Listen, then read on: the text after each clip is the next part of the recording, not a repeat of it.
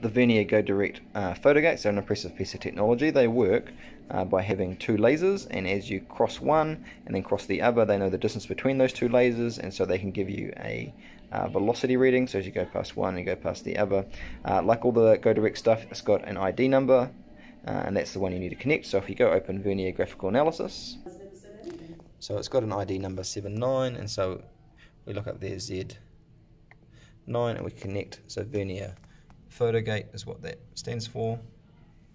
And then you can have another one, so you have to push the power button on the top. So pupils would only probably use 2, so I'm looking for 8, 7.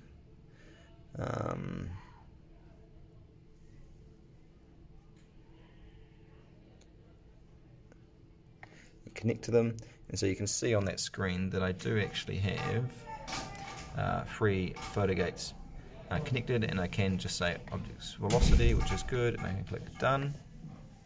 So then I can place them a certain distance. So I've connected to the first 3 of these, and you can see that there's a velocity number at the bottom. I think it's easier if you come up to the top and then click meter, and then it gives you those 3 meters, and you can click collect, and then because it hasn't gone through it, it hasn't given you that velocity. If we shoot the car through, it gives you the speed, so 0.98 for the first photo gate, 1.1 for the second, and 1.0 for the third. And so that was telling you that it was accelerating in the first 20 centimeters and beginning to deaccelerate in the next. And so we can do that, and I'll just pull it back a little bit further. And with these, it's quite cool. You don't actually have to push collect again. It just gives you kind of different numbers. So 0.7 was accelerating over the first 20 centimeters and then significantly deaccelerating over the next.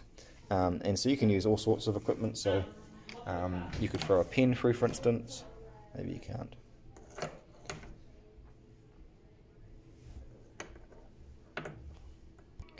If I hit clicked again, now I've got a ramp and a marble, and if I roll the marble down the ramp, and so we see that the order they appear was the order that they went through, and that the speeds are basically the same, so a little bit faster and slowing down, which is what you'd expect. And then you could move the photo gates further apart, so if they were half a meter apart this time, and I roll them down the ramp,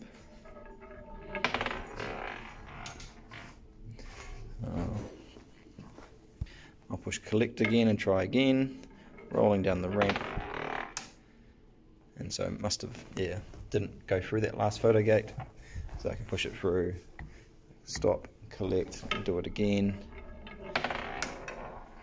There, it didn't make it through, but we're getting the idea that we can talk about net force and balance force and all that kind of stuff.